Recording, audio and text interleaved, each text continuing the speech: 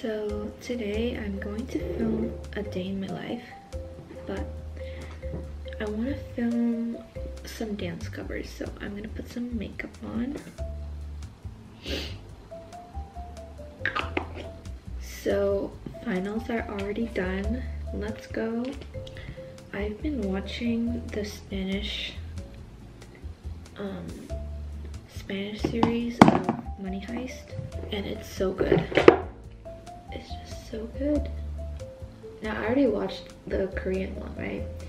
And I think when you start to compare them, you can see like which one is more, and obviously the Spanish one is the original, right? So it has more of like, it makes sense because in the Korean version they add a lot of North Korean aspects because they want to make it more like a K-drama and different from the Spanish one, which is not bad. So, and also looking at the characters, I like certain characters better in like different versions.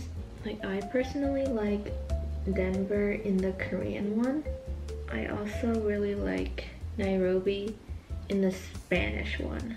And also the professor, they're just so different. Like the Korean one, it's almost as if like it's a whole different character, because in the Spanish one he's more of like a nerdish kind of character, like awkward, socially awkward, doesn't know how to get along with people kind of character.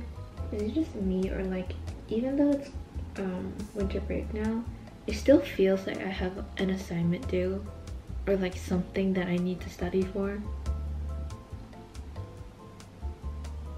The manga style lashes are trending right now, but I don't have tweezers. Sometimes it actually comes together, but not in the way I want it to.